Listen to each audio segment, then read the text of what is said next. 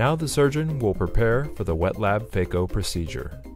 The realistic single-use cataracts come in 3 different cataract densities: soft, medium, and hard.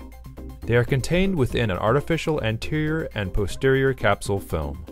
The cataracts are packaged in a resealable foil pack, which is refrigerated upon receipt.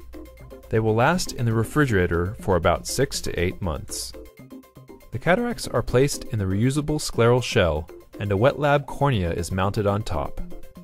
The cornea has red markings for the main and side port incisions, and can be used several times before replacement. Wound incisions. Make your initial incision with any size keratome. Now make your paracentesis incisions. This will allow access for your second-hand instrument. Kitaro offers several variations of manipulators and choppers. Viscoelastic. Fill the anterior chamber with viscoelastic.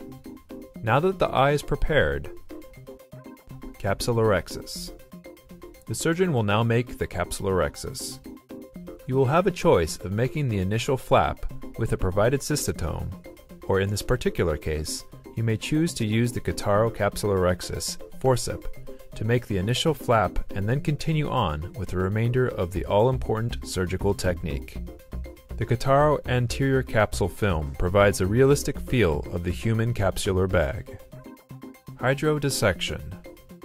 After a successful Capsulorhexis, you will then need to perform hydrodissection with the provided hydro needle. To verify a successful hydrodissection, rotate the nucleus before moving on to Phaco emulsification. Phaco emulsification, anterior cortex removal. Once in the eye with the Phaco handpiece, the surgeon makes a few passes with the Phaco tip to remove or initiate the debulking of the anterior cortex. Once the anterior cortex is removed, you can begin to make your grooves with the Kitaro manipulator chopper to begin to divide or chop the nucleus. The Kitaro offers artificial cataracts in 3 different densities: soft, medium, and hard. This will allow you to practice different techniques ranging from the divide and conquer, Phaco chop, and stop and chop techniques. Once the nucleus is completely removed, you can move on to the removal of the Epi-Nucleus. With the Kitaro system, you can use an IA handpiece only when practicing with a soft nucleus. When using a medium or hard nucleus, continue to use your Phaco handpiece. Note how the Epi-Nucleus peels off from the posterior capsule. Another realistic feel for the surgeon with the Kitaro system.